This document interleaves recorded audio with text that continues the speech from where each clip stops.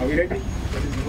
IEBC Chairman Wafula Chebukati broke his silence 4 days after the Electoral Commission was plunged into a crisis following the abrupt exit of Commissioners Connie Nkatha, Margaret, Mwachanya and Kurgat, their resignation bringing to 4 the number of commissioners who have left the electoral body, reducing Chebukati and Commissioners Boya, Molu and Abdi Yakub Guliye into lame ducks. But the trio remains adamant despite a flurry of calls for their resignation.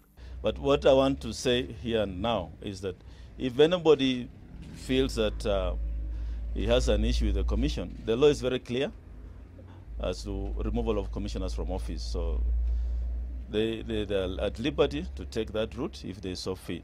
Chebukati insisting on the replacement of commissioners who have left. However, there is no mechanism in the IEBC Act for constituting a selection panel that would recruit new commissioners. As a commission, we are in office. The law, as considered at the moment, Parliament will have to come up with legislation to spearhead the appointment of new commissioners. And at the end of the day, it's not for us to do that. Nkatha, Kurgat and Mwachanya in their resignation on Monday claimed Chebukati was a lone ranger who had failed to offer leadership and reduce the commission's boardroom into an arena for vicious tender wars. But the chairman turned the heat on the trio, accusing them of trying to shield CEO Ezra Chiloba from scrutiny on the use of over 50 billion shillings spent in last year's elections. There's absolutely no personal vendetta, witch hunt, bias, ill will, or tender wars are sensationalized in the media. This is a demand for accountability by the Commission. The main issue in question, which the country must demand answers to, is very, very simple and clear. Have public resources been utilized prudently and in accordance with the law?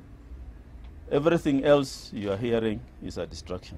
Chiloba was sent on a 3-month compulsory leave, igniting a revolt within the commission that culminated in the resignation of Nkatha, Kurgat and Mwachanya, triggering a crisis in the electoral body. He has since moved to the Employment and Labour Relations Court to contest the decision made by Chebukati, Molu and Guliye, terming it witch hunt and an attempt to influence the audit outcome. The supposition that the commission has ganged up against an officer is not only misleading, but only serves to divert attention from real issues.